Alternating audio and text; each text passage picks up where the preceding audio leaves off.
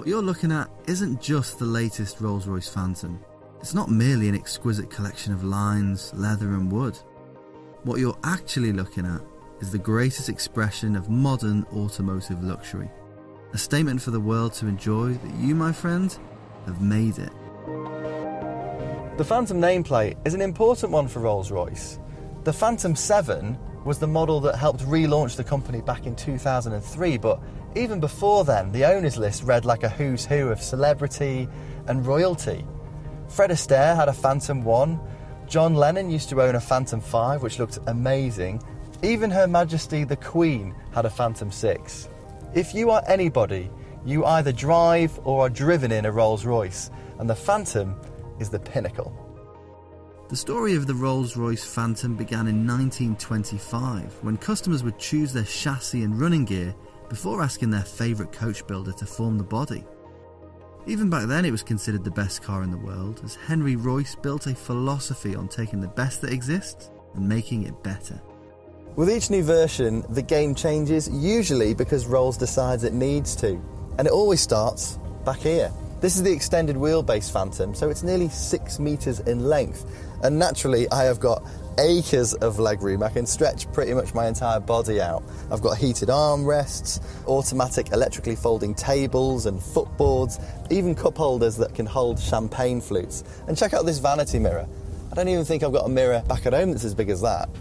But the one thing you notice most of all in here is the silence.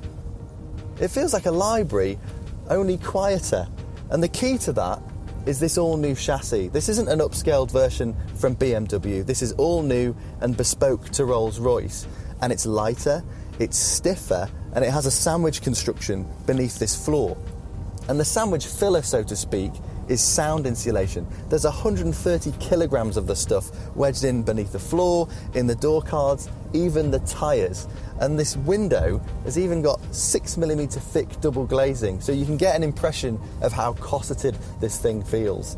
You can't even hear the engine, which is a bit of a shame, because it's a twin-turbocharged 6.75 litre V12, with a key stat being 664 pounds-foot of torque from a very low set 1700 RPM. And that means that this thing accelerates effortlessly, it's got a really brisk progress about it, and it just feels constantly smooth all the time. I won't be uncouth and mention performance stats, but rest assured, pretty much like everything else in here, it's better than it needs to be. Oh, go on then. The previous Phantom had a few tricks up its immaculately tailored sleeve. Not only did it conceal some pretty nifty umbrellas, you could also close these doors automatically at the touch of a button. All present and correct for this model, except now you can also close the front doors at the touch of a button. To entertain the eyes, Rolls-Royce has done without that traditional dashboard and instead added something called the gallery. Behind this huge piece of toughened glass sits your very own vacuum-sealed art exhibition. You can choose from a variety of contrasting colours and materials that have been selected by Rolls-Royce, or if you fancy, you could even commission your own David Hockney. It's this kind of attention to detail and truly bespoke touches that gets customers at this level very excited about cars like the Phantom. And what is automotive luxury if it can't offer things like this? It certainly isn't just adding more leather and wood, that's for sure. I wouldn't describe this as driving so much as moving in style. But my word, what an event this thing is, looking over that vast expanse of bonnet. The ride quality is easily the most comfortable thing I have ever driven. The steering too. The steering itself is light and the wheel is very thin and delicate compared to regular cars. So you find yourself pinching and feeding the wheel a bit more than you would normally because it's almost a more sophisticated way to travel. It has a navigation-aided 8-speed automatic transmission. It also has a front-mounted camera that is constantly monitoring the road surface ahead for imperfections. So not only does this car know where the corners are, it knows where the bumps in the corners are.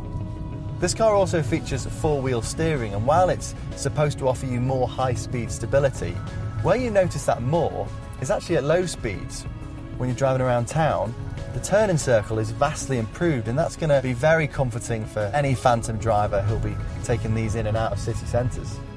The Phantom may shock you with superlatives and style, but the more time you spend in its company, the more you appreciate its many subtleties, its quest for modern luxury and for celebrating craft and permanence in a world of transience. So the big question, is the Rolls-Royce Phantom still the ultimate expression of luxury motoring? Honestly, I think it goes further this time. I think this is the ultimate expression of luxury, full stop.